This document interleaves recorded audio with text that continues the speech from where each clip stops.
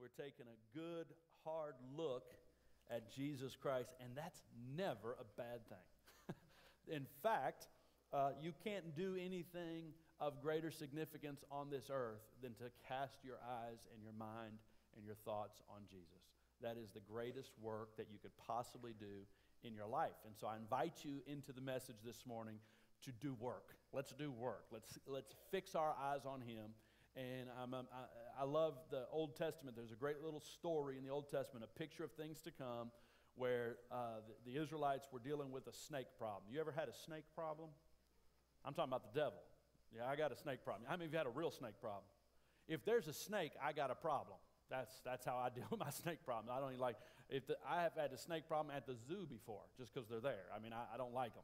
But I'm talking about the devil. How many of you have had a snake problem like that?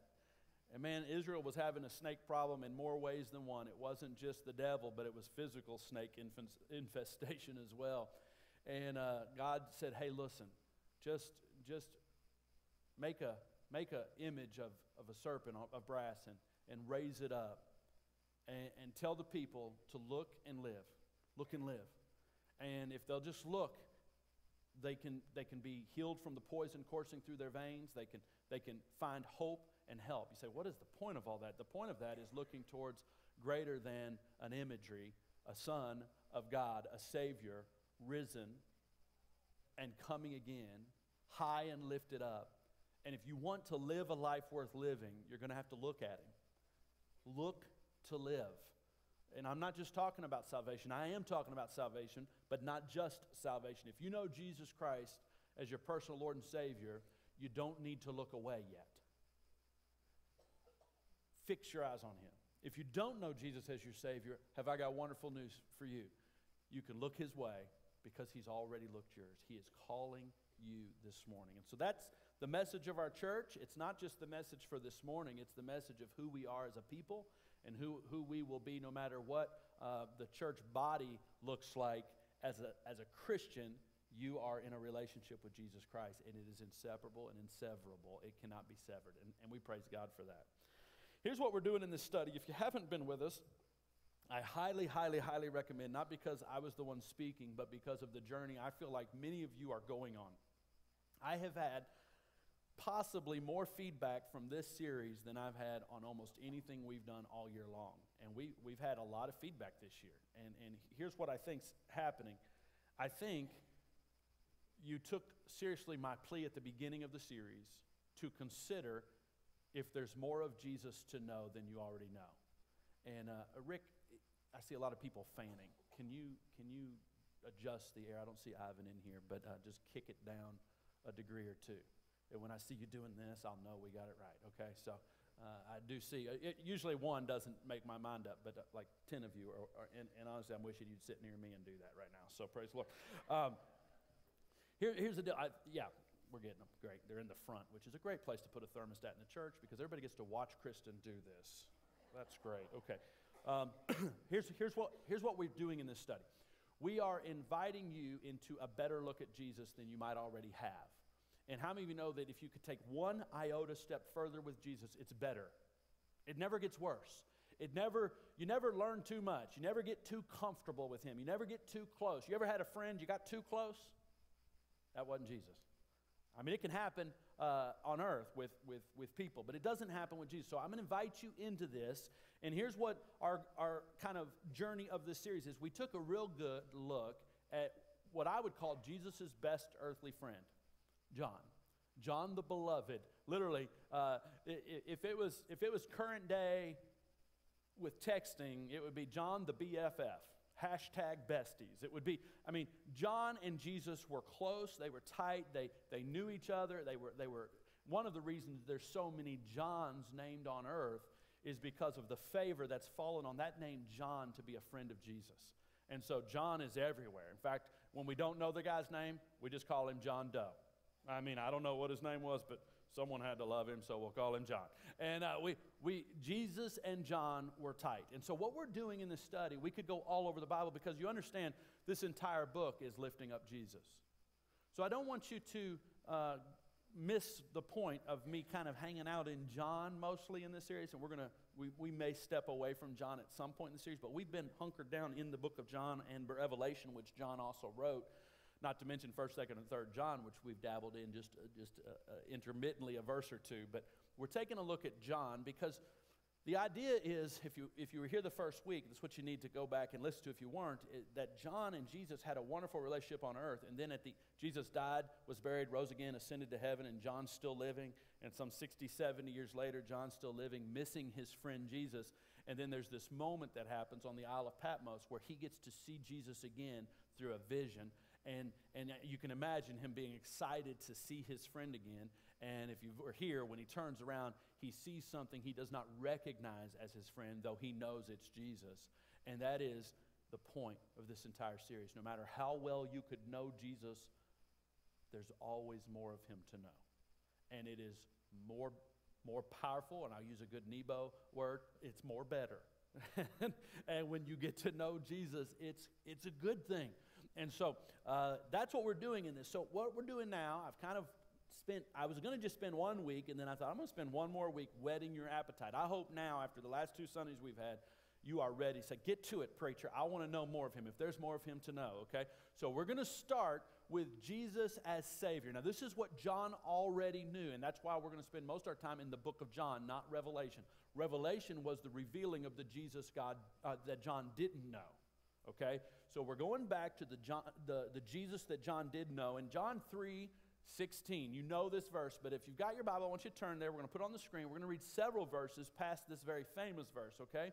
For God so loved the world that he gave his one and only Son, or another verse says his only begotten Son, that whoever believes in him shall not perish but have eternal life. Now look at the next verse. This is important. For God did not send his Son into the world to condemn the world, but to save the world through him. As we keep reading, verse 18 goes on, whoever believes in him is not condemned, but whoever does not believe stands condemned already, because they have not believed in the name of God's one and only Son. Verse 19, this is the verdict. Light has come into the world, but people love darkness instead of light, because their deeds were evil. Everyone who does evil hates the light and will not come into the light for fear that their deeds will be exposed. Verse 21, but whoever lives by the truth comes into the light, so that it may be seen plainly that what they have done has been done in the sight of God. Many Christians have no idea that all that is right after the most famous verse in the Bible. And what is happening in this most famous of all verses in context is Jesus is saying, here I am God, I love you, and most of you don't want it. Most of you, whether consciously or subconsciously, will only get to know me partially, because to know me all the way is to shine a light on your evil deeds, and you ain't having it. And the problem is, when you refuse to allow the contrast between who he is and who you are to be exampled, exaggerated, and exposed, you no longer can get to know him.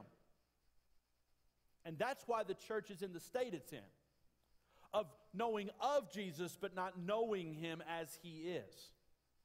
Now, John had an excuse. John's excuse was Jesus had not yet been revealed. We are without excuse. Jesus has been revealed. We have the book of Revelation. We have the complete Alpha to Omega, the A to Z on Jesus written in the Bible, and we are without excuse. We have got to, as a church, take seriously the mandate, the call, and the command to know him as he is. And along with that command is a natural frustration that you're going to feel in this study of lowliness and humility. But do not confuse that with condemnation. And Jesus very quickly says, now listen, as you find out how much I love you and as you look at me and get to know me, you're going to have a sneaky little snake that comes up and says, oh, he's condemning me. He's trying to point out all my flaws. Let me put on some more makeup. Let me put on some more covering. Let me put on some more performance. Let me make sure I don't look dimmed in the light of His glory. I want to perform so that and in that moment, you're doing more to not know Christ, and that's the problem with the church. And that's what we're going to battle with this morning. That's what we're going to war with, is the parts of us that hinder us from knowing Him. The parts of us that love darkness rather than light. This week we're going to look at Jesus as Savior. Jesus as Savior. I mean, He's not just a great teacher prophet. He's not just a rabbi. He's not just somebody that rose from the dead. He is our Savior, your personal Savior. Without Jesus, you are lost and undone. There is no hope of any reconciliation between you and God apart from the work of Jesus Christ. And we know that, but do we know Him? That's the question.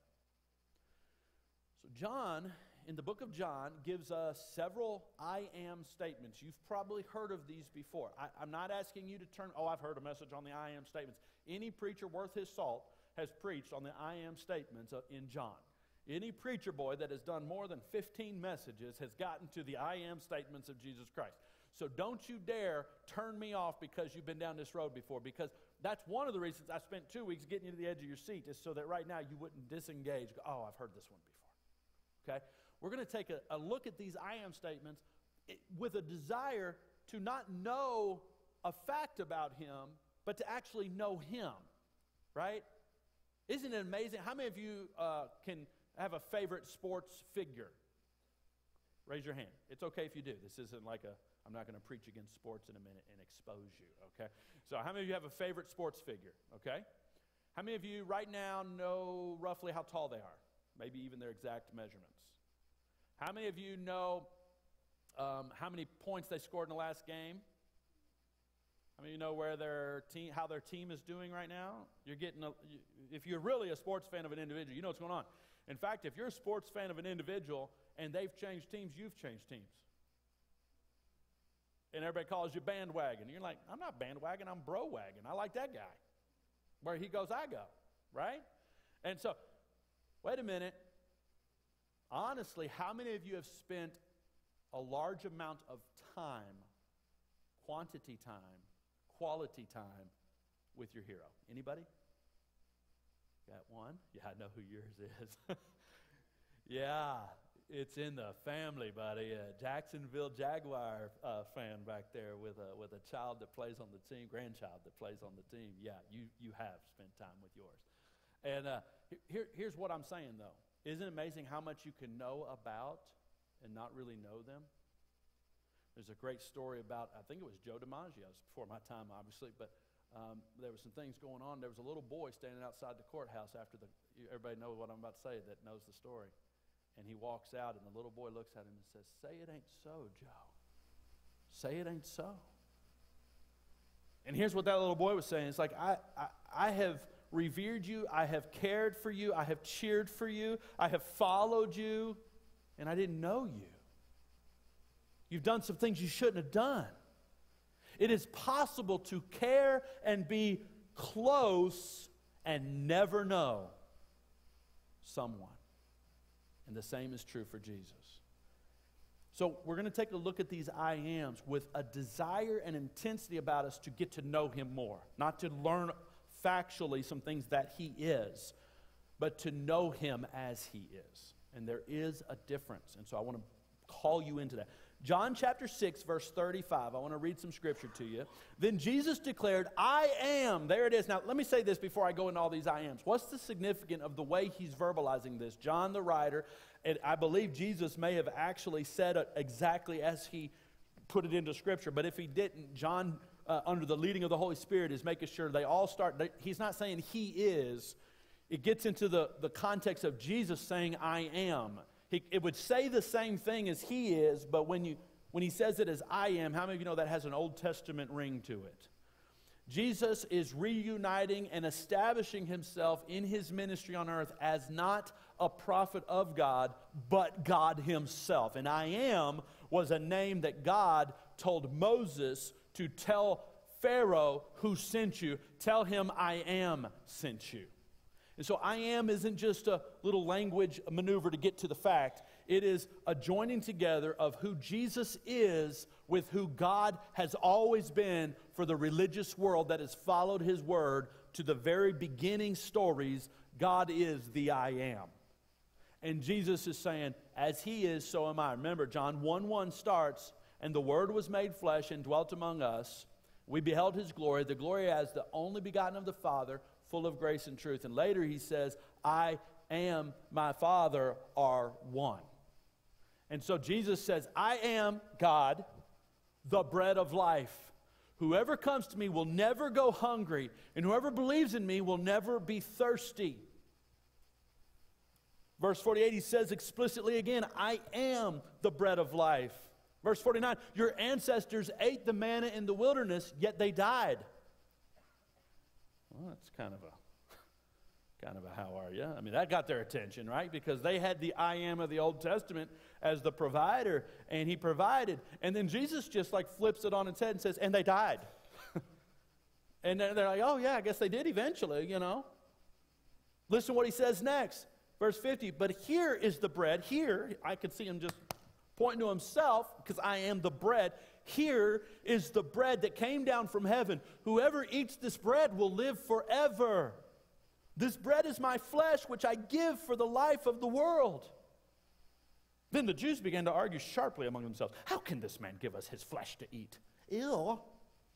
Right? We had some of that last week, and they were like, he said, unless you eat my flesh and drink my blood. You know, ho ho. It got weird, and everybody was like, ew, that's a hard saying, and they walked away. Jesus is like, no, this is a hard saying.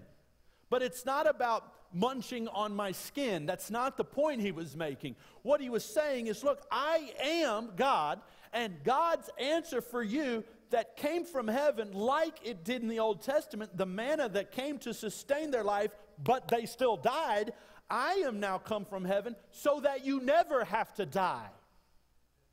You must partake of me. You must accept me. You must receive me, listen, as your Savior. Because you cannot have life eternal without Jesus internal. You need to bring him in. You need to accept him in so that you can have eternal life. And Jesus is making a very clear statement here. But in it, I know you know the facts of it, but I want you to hear the relationship of it. He cares about our hunger and our thirst. You ever been hungry? You ever been thirsty? I'm not talking about for a Snickers and a Coke. I'm talking about when life is rattling you and the needs are overwhelming you and the future is so bleak that you're just so hungry you can't eat. You're so thirsty, nothing satisfies. And Jesus is not just a factual bread of life, bread of heaven. No, he longs to meet you in your hunger and your thirst. I love the song we sang, even when I don't see it, he's working. Even when I can't feel it, he's working. Let me tell you something. In your hungriest moment, he's working. And his whole point might be this: be more hungry. I'm going to take that away from you. Be more hungry. I'm going to make this go wrong. Be more hungry. I'm going to send physical pain. Be more hungry. And finally, when you get done with all of your anesthetizing your pain with everything this world has to offer, every person that seeks for any other fulfillment than Jesus Christ through the love of Christ finally gets to a place that they're hungry for something real. They're thirsty for something that satisfies. And Jesus is like, yes, this is what I came for. Get a little more thirsty, get a little more hungry, and look at me and live. It is time for the church not to just know it, but to go through it together. God isn't bringing problems into your life to test you. I don't believe that every time. Sometimes it could be, but I don't believe it every time. God's not bringing problems in your life to persecute you or to correct you. Sometimes it is corrective problems. I'm not saying it never, but I'm not saying you can't put God's allowance of issues into your life into all the categories correctly and ignore this category. And this category is get a little more hungry. Just get a little more thirsty. And let me tell you what I do in my flesh and without Jesus. When I'm not close and clean and eyes on Him, I start trying to fix the problem myself. I start analyzing, I start reading books other than the Bible because I need something practical. I want to find an author that's been through something like I've been through. And Jesus says, I have been touched with the feelings of your infirmities. I know your frame. I was tempted in every manner as you are, yet without sin. But we don't know Jesus like that. So Jesus is like this unbelievable, unrelatable figure. And Jesus is like, if you knew me, you wouldn't have to find a relatable author. You could come to me. You wouldn't have to follow someone's blog so that you could get some answers for a faith you don't know. You don't have to like it and retweet it and hashtag it. You can come into my presence and know me. And man, I want you hungry because, man, when you just want a snack, the world can satisfy. And when you're not really, you ever had that, where you want to go eat, honey? I don't know, I don't really need anything. I just don't know, I don't know. You know that's how most people come to church? What'd you come here for? I don't know, I don't really need anything. I'm just kind of, it's good worship service. It was good to see so-and-so. What'd you come for? I'll tell you why you didn't get what you needed. You didn't come hungry enough. I'm talking about hungry enough to get something out of a bad message from a lousy preacher. And I promise to deliver on those 2 points at times. You need to show up hungry and thirsty. And that's what see the relationship in this fact about Him being the bread? Let me give you another one in this little passage. I'm the living bread that came down from heaven. Now we just roll right past that. Do you know how hard it was to leave that place? Why would God leave that place for maggots such as us? Well, He tells us, at the end of that verse, I will give my flesh for the life of the world. I'm the bread, and yeah, it's going to cost me for you to eat it, but that's why I came. I came to spend and be spent for you. Wow. Have you ever been in a financial crisis and somebody that had means came to you and said, don't think about it again. I have come to be spent for you. How many of you like that right now in a financial situation? Right? Well, that means you're hungry for something. I'm not trying to trick you and trap you, but you know what? We don't have to work as a church. Guys, we've just got to get more hungry for money. You came with that built in. I don't have to preach that message. You're hungry for it. I mean, if you went out in the parking lot, there's a $100 bill on the ground, you wouldn't go, I'm full. It's a nice parking lot, and it was a good day. Don't need that. Because all of us are hungry enough for money to go, I tried to check to see if it was anybody's. I didn't see nobody around. You need to come to church, get some Jesus for you.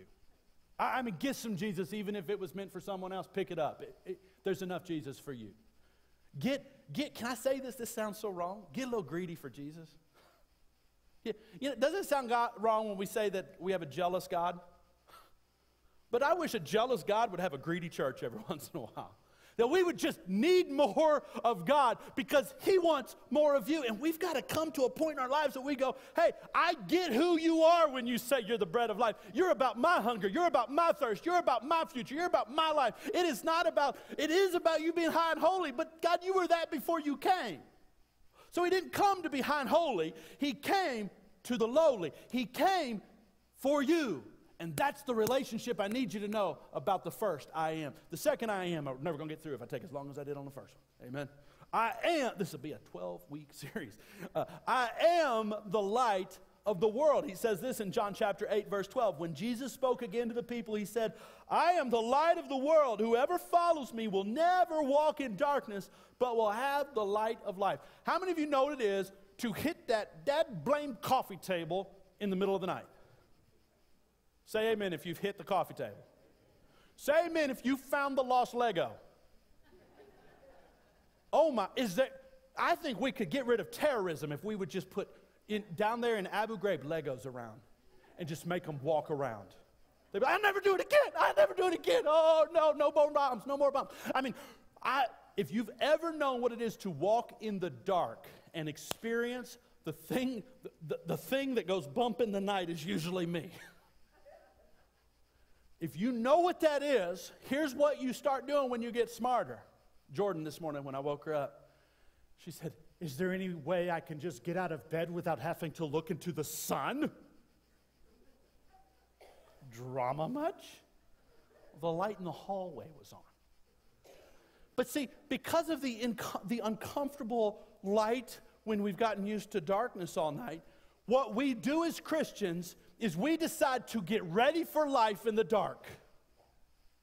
And we're shocked when our feet are hurting from the Lego infraction and our shins are busted from the coffee table and God's like this. He says, hey, listen, I got a better way. I am the light of the world. And let me tell you, I'm not here to say I'm the light of the world so everybody, all eyes on me. Yeah, I'm Jesus. That's not the attitude. He was holy and worshiped as he was supposed to be worshiped before he ever left heaven to come down here. This isn't about all eyes on me, all lights on me. He's not some rap star trying to get everybody doing, hey, say my name, say my name. That's not what Jesus is doing. Jesus is saying, I'm telling you this, not so you could be in awe of my light, but so that I can light up your darkness. Do you see it's still about you? If you knew Jesus as he is, you would know he is crazy about you. He left heaven's splendor for you. He came to save you from you. And the church doesn't know that. That's why we're not sure we want to tell our friends about him. Because it's still about what they'll think of us. If we would love the people of this community like Jesus loves us, it would waken us to a voice to those people for an answer for this community. But here's the problem. We neither love the people like Jesus loves us because we don't know how much Jesus loves us. So we're actually being honest in our silence. And we must confess and repent of not knowing him, because if you knew him like I know him, you would tell someone else about him. That's the point that John was making in the book of John. He is the bread of life. He is the light of the world. Jesus said this. He said, hey, let me tell you, thirdly, John chapter 10, verse 7, therefore Jesus said again, very truly I tell you, I am the gate for the sheep. Woo! Y'all don't even know, you're supposed to be excited right there because you're like, why do sheep need a gate?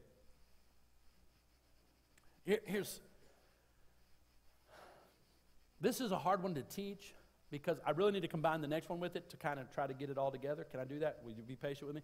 I am the gate. Let me read the next verse that we have, verse 10. The thief comes only to steal and kill and destroy. I have come that they may have life and have it to the full.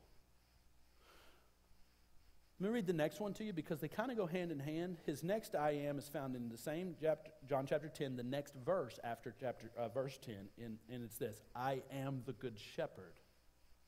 The good shepherd lays down his life for the sheep. So, this is why it's hard to explain. Because he's like, I am the gate for the sheep. Now, if you go back into Jerusalem, and those of us that went to the Holy Land, if you may remember seeing the sheep gate. And when you see the sheep gate, here's why it's called the sheep gate. Because that's where they brought the sheep into town. Sheep notoriously aren't supposed to be in town. Right? Sheep are out in the fields. But they would bring the sheep. Now, let me tell you what the sheep didn't know. The sheep didn't know why they were going into town. And it wasn't to make wool, because that's altogether survivable for sheep. The sheep were going in to make sacrifice for the sins of the people. Can I just take you into Bob's scary mind for a minute? I'm not preaching now, I'm just musing a little bit. We're going to become the smartest sheep that ever lived, because I hear they're not really that intelligent. But this one's having thoughts as he's coming into town. And here's how he's thinking. Man, this is nice. I mean, this is awesome. Who built this? I mean, I think there's more than just being a shepherd. I mean, if the other humans built this, they're way more qualified than the guy that's been watching us. This is impressive. And as he comes, he starts getting the smells and the sights and the sounds, and he's like, oh, I haven't even been living yet. This is where it's at. Kind of like you were when you first came to church. This is great. Man, I'm going to get to know these people so well.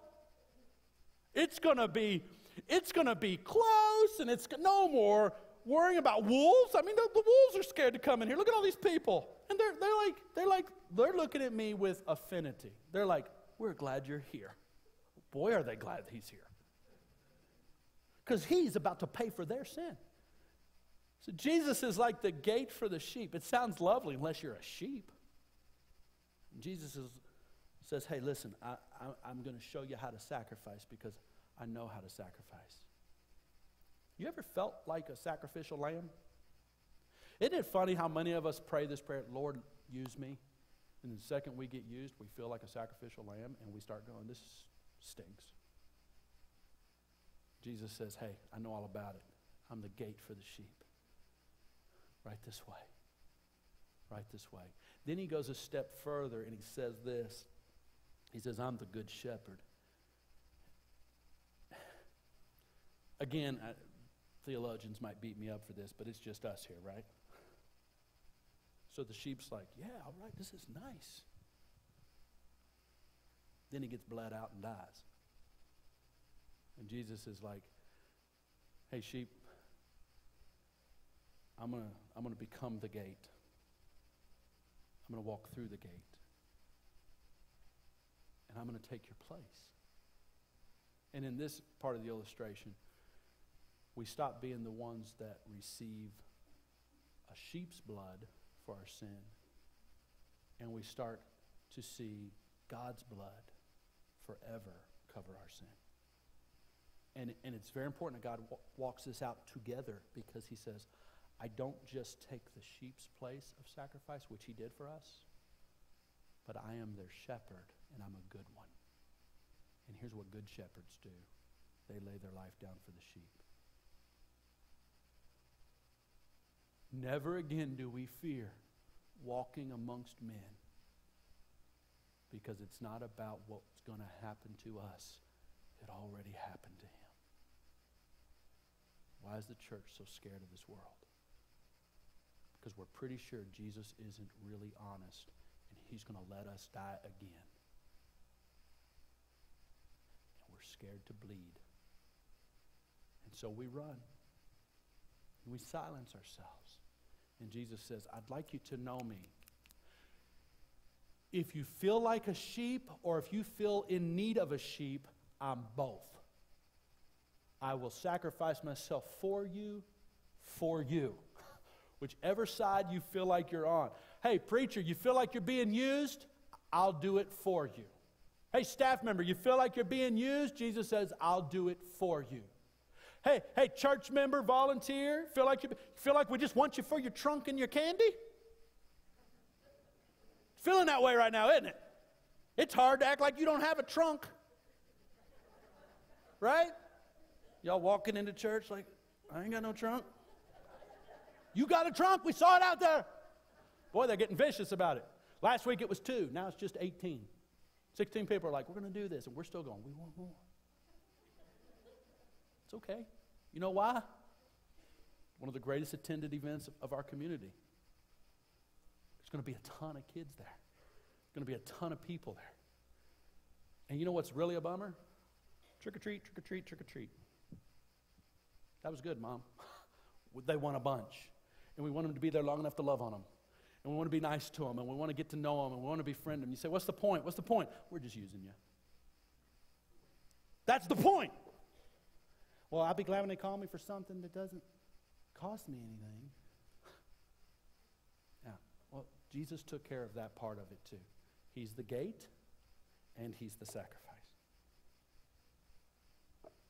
Now that I've guilted you into a trunk, that was not the point that I meant to do. So that's that. It's not even in the notes, I promise. I'm going to omit that whole thing because of how I feel right now. I'm going to omit that from the second service. You should have come to the second one. Okay. I am the gate for the sheep. I am the good shepherd. Let me move on. Oh, by the way, can I show you something he says? And this is just good for us to know in this. Verse number 12, he goes on. Let me show you the difference between me and the hired hand. The hired hand is not the shepherd and does not own the sheep. This is not me. This is what Jesus is saying. Jesus says, I'm a good shepherd, not a hired hand, because he doesn't own the sheep. I bought you sheep with my blood. There's a great verse that says, what? No, you're not your own. You're bought with a price. Therefore, glorify God with your body. So Jesus is like, I bought you. I own you. I'm not a hired hand. I am a loving owner shepherd. So when he sees a wolf coming, the hired hand abandons the sheep. He's like, oh, snap. And he gets out because a wolf, they ain't my sheep. I can do without a day's pay. I can't do without a limb. I can't do with a blood sport, so they're gone. He abandons the sheep and runs away. Then the wolf attacks the flock and scatters it. Now, I'm going to tell you who won't do that, and this is why you need to know him this way. Jesus is not someone you hire on the weekends to make you feel better about that messed up life you got. If you're coming to church that way, you need to stop tipping Jesus and paying him and hiring him instead of an $800 an hour counselor. That's not what church is. Here's what the Savior of the world, the Good Shepherd, wants you to know. The next verse. The man runs away because he is a hired hand and cares nothing for the sheep. I am amazed. I am absolutely amazed. One of the things that happens when God gives you a church that goes and grows and people start talking. By the way, it always looks better from the outside looking in, right? Can we just say that? Like we're here, we're like, I don't know if it's that great. Well, other people think it's phenomenal. Don't tell them. But here's what happens. The phone starts ringing from other pastors. And I know what God did. My wife knows what God did by putting us into this pastorate. It was not a career move. It was not something we'd always been wanting to do. It was literally God doing what we didn't even understand. And if you were here, I just saw some people nodding that were here, and you know. If you were here, and especially if you weren't just here, but you were here and involved, you know. It was a God thing. It amazes me the more I talk to other pastors how little they care for the sheep. I'd love the church if it didn't have so many people in it. And man, tell you what, preacher, can I ask you a question? How much are they paying you over there? Because I don't feel appreciated at my church. And how do you teach your sheep how to give you more and take better care of God's man? You'd be shocked. These are like they're in the top 5 questions I get as a pastor. And I read this and I'm like, you're a hired hand, bro. Because it seems like you care nothing for the sheep, and you should and by the way, I kind of hope you won't, but you can test me on this. In fact, you don't even know the number of times this may or may not have happened this way, but I'm not here for the paycheck. I'm not here for the accolades. I'm not here for the fame. I'm not. I promise you I'm not. One could argue I had some of that prior to coming here in larger numbers. Paycheck, not so much, but everything else. Here's what I'm trying to say to you. When God does it, and this is why you need to start seeing and knowing the difference. This isn't about me. This is about the verse. But I'm trying to say I can understand in a way maybe you don't when you read it because of the position I hold. Here's what Jesus is saying to you. He's saying, hey, I don't want you just to hear I'm a good shepherd compared to the other shepherds. I don't want you just to hear this factual stuff. I want you to understand I left heaven's glory to come down onto this earth, not for the pay. I came down to this earth not so that you could all gather around when I feed 5,000 and say I'm the man, but so that I could get to the ultimate event in my life where most of you would walk away and deny you ever knew me. I came for the right reasons, Jesus says. And we as a church, all eyes off me at this moment, because I hate the way that kind of came across. I was trying to say I understand something in this that the church needs to understand. And what Jesus is saying here is this: I didn't get paid to do this. If I did, when the wolves come to the Garden of Gethsemane in a few months, I'd be gone. But I'm going to lay my life down even in the tough times. I'm going to find a way through. I'm going to walk like I came for you, not like I came for myself. That's what Jesus is saying here. And if you know him that way, when the times get tough, you can lean into your shepherd and not wonder if he's leaving. And I would humbly love to be that same feeling for you. I want to say, for those of you that were worried when Anthony sat up here and said, Bob's taking a 2-month sabbatical, and a couple of you said, are they getting rid of him and all this? I'm not scolding. I'm saying, I told you. I'm not leaving. And I told you then, and you didn't know, and I get it. But now, you know what? Yeah, there were some tough times. Yeah, there was some soul-wrenching stuff going on inside of me. Yeah, it would have been easier to quit and walk away on paper. But let me tell you something. I got to where the disciples get to, and Peter looked at Jesus and said, where would we go?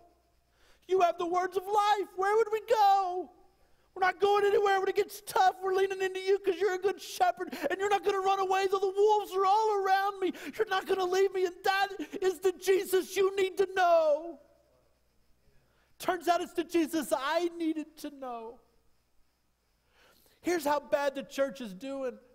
We're not even doing as good as John was doing before the revealed word came, because we don't know the good shepherd like that. And I fall guilty before you, not knowing before you. I'm just calling you into new revelation of the old, can I say the old Jesus of the New Testament before the revelation? If you weren't here the last 2 weeks, you don't have a clue what I just said, but I meant it well. I am the resurrection of the life, is what he says next. John 11:23, Jesus said to her, your brother will rise again. This is Martha, and Lazarus was dead. And Jesus said to Martha, your brother's going to rise again. And here's what she said. Martha answered, verse 24, I know he will rise again in the resurrection of the last day. Here's what she knew Jesus. She loved Jesus. And Jesus is telling her, I'm about to bring your brother out of the grave right now. And she's like, I know you. And one day he's going to in the resurrection of the day. I know you. And he's like, you about to know me like you don't know me. Because when I say Lazarus come forth, the only reason I'm saying Lazarus is because I don't want them all to come out. I got that much power. I could raise everyone that's ever died before. I got to be a little specific here. So you don't know me, Martha. You don't know me, but you're going to know me in a second a little better. Jesus said to her, I am the resurrection and the life. The one who believes in me will live even though he die. Hey, listen, here's what Jesus is saying. I want you to know me. Even if what you think you're going through is going to kill you, you're going to be closer to me in that too. You can't help but get closer to Jesus because he's drawing you closer and closer. And if he has to, he'll do it by way of death. But I love the fact he didn't say, I am the resurrection and the death. He's like, I'm the resurrection and the life. You can live, man. You can have a life like you never knew if you would let me be who I really want to be and who I really am in your life. I am the resurrection and life. Let me give you, there's 2 more. John chapter 14, verse 5. Thomas said to him, Lord, we don't know where you are going, so how can we know the way? And I love what Jesus said in verse 6. Jesus answered, I am the way, the truth, and the life. No one comes to the Father except through me. Can I break this down for you? Thomas is saying, God, we don't know where to go. We don't know the way to go. You ever been there? I don't know what decision to make. I don't know what to do. I don't know where to go. I don't know what to say. I don't know how to fix this. And Jesus is like, I am the fix. I am what to say. I am the way. In other words, Jesus is saying this. Here's the answer to every problem in your life. Know me more. Got a problem in your marriage? Lean into Jesus. Well, preacher, I just feel like I need to get her heart. Bro, you can't get your own heart. The Bible says the heart is desperately wicked. Who can know it? But I tell you who knows the heart and looks on the heart. His name is Jesus. And if you keep pursuing the other side of the relationship in relational problems, you might miss the heart altogether. And some of the worst marriages I've ever seen have caught each other completely. And it's a flesh bath. And it's torment for years. Bro, you don't want to catch her like that. And sis, you don't want none of him like that. Hurt people hurt people. And since you both hurt right now, why don't you get to the healer? And why don't you focus on him? And the way will come from him. Last thing. I am the true vine. I am the true vine. John chapter 15, verse 1. I am the true vine, and my Father is the gardener, or the husbandman. Verse 2, he cuts off every branch in me that bears no fruit, while every branch that does bear fruit, he prunes so that it will be even more fruitful. You are already clean because of the word I have spoken to you.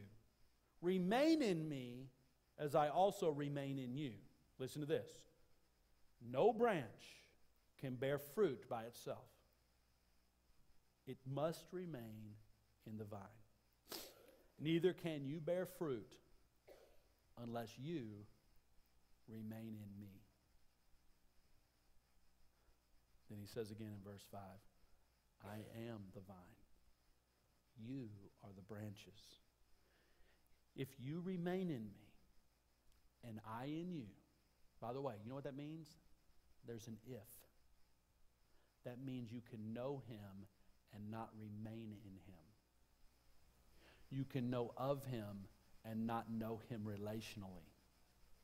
But if you'll take the time to know me as I am, and you'll know me as I've described myself in all these I ams, Jesus is saying this: if you remain in me and I in you, you will bear much fruit. Oh, and by the way, apart from me, you can do nothing. So here's let me make sure you understand what Jesus is saying here as clear as I can. Jesus is like, I hope you'll come with me because I'll help you bear fruit. I hope you'll remain in me because we will bear fruit. It's all or nothing. It's all or nothing. Alpha, Omega. The completeness of who God is. Listen to me. This is very important as we move forward in this study. It's all or nothing. Can I talk to the church for a minute? Because we got big plans. We got big hopes and big dreams for this community. We got a big answer that this community needs. Let me get your attention. It's all or nothing. We did a capital program. It may have hurt us. We named it All In. As if that was the hard part. Well, we were all in. We raised an amount when it all came in. I mean, we got there.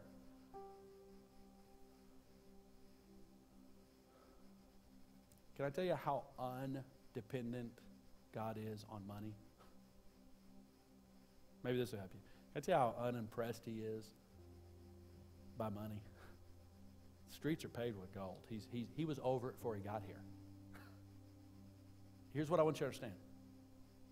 I'm not besmirching the capital program. I'm not besmirching those that sacrificed and gave at all. In fact, if you gave the right way, this is going to land on you perfectly because you're going to understand what I'm saying. If you gave the wrong way, I might hurt you, and I don't mean to hurt you this morning. Hope you gave the right way. But here's what I want to tell you. God's like, there's so much more than your financial sacrifice for me. I want you to know me all the way from Alpha to Omega as I am. And if you don't, you can do nothing. If you don't, you can do nothing. We can build a building. We can create programs. We can put on events that people will attend. We can dare I say this, we can build a church without knowing him. We can get a crowd. We can make budget. we can have people in the community say, wow, what a church. But listen to me. That is nothing compared to what we could do if we would know Him as we should. It's nothing. And I don't want to spend the rest of my life doing nothing. It consumes me. It ravages me at night. I'm not anybody special. Some of you have the same drive and the same pulsating beat in your heart that I have. You've not just bought into the vision. You might have had it, and that's why you knew this was the church for you, because you had it years ago before you ever even knew this place existed, and you're just excited because you get to worship at a place that you're that type of person. Then you get this. Let me tell you something. If that beats in your chest like I think it's supposed to beat in every American that's ever lived in this wonderful experiment called America. There's supposed to be something inside of us that drives us beyond the masses of the world that wasn't founded on a Judeo-Christian faith. There's supposed to be something in us that says, I want to do something of significance for something bigger than myself. And if that's going on inside of you, then Jesus, you need to hear this while you're on the edge of your seat trying to know Him. If you don't know Him completely, you can't do nothing. Nothing. And to someone like you and someone like me, that word nothing rings like a gong that hurts every fiber of your being. I don't want to do nothing for a God that did so much for me. So church, I'm going to say this real clear. More than this place needs your money, we need you to know Jesus. More than we need a building. We could change this community from a tent if Jesus was lifted up. We don't need a building. We don't need money. We don't need your volunteers. And we don't, listen, all you gifted people, we don't need your gifting. Man, Jesus has just wrecked me by saying how unimpressed He is with my gifting. Wrecked me. And He's not that impressed with yours either. And I'm not saying that like a slap in the face. I'm saying that like a plea. Come join me. There's so much more than what He's gifted us with. I told my staff a few weeks ago, I got to end this. I told the staff a few weeks ago, you know why you're gifted? So you don't have to spend all your time doing that. We do something weird with our gifting. We put our whole life around it. God actually gifted you so it could be something you spend a little bit of time on and get great results. And so I challenge our staff to work on the things you're not good at. Work on the things that don't come easy for you. And then you start to grow and become more complete. God has just wrecked me with that one. That's a whole nother sermon series, because y'all are like, I don't think that's good. You're looking at me like, no, you got to do your gifting. No, you got to give God your gifting, but you don't live a life chasing your gifting. You let Him complete you. All right, that's free in another series, and that's going to get omitted too, because it just went, I saw your faces. I love you, church. We've got to know Him more. Every head bowed, every eye closed.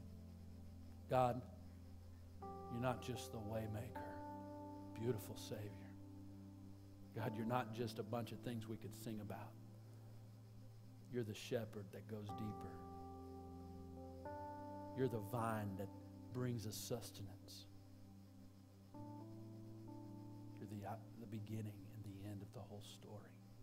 You're everything. And to know you is to know God as He is. Lord, I pray that you would be with this church at this time. If you're here this morning with heads bowed and eyes closed, if you know Jesus Christ as your personal Lord and Savior, there's no doubt about it. You know Him as your Savior. What we preached on this morning. Would you slip your hand up? I know Him. He is my Savior. Hallelujah. Praise the Lord. Put your hand down.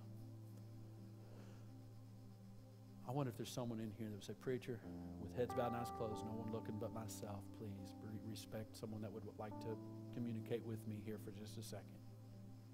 I wonder if there's someone in the room that would say, Preacher, I don't know Jesus as my personal Savior. I don't know Him that way. I won't embarrass you, but would you slip your hand up? Just, Preacher, I don't know Him that way. Pray for me. Is there one? Is there one? Unless I missed a hand that was raised, this room is given a testimony of faith in Jesus Christ. And so here's what I want to say to you. Everything I said about Him this morning is still for you. It's not just to be saved, but it's for living. It's for life. It's for future. It's for growth. And it's for this community through you from Him. And that's what this church is about.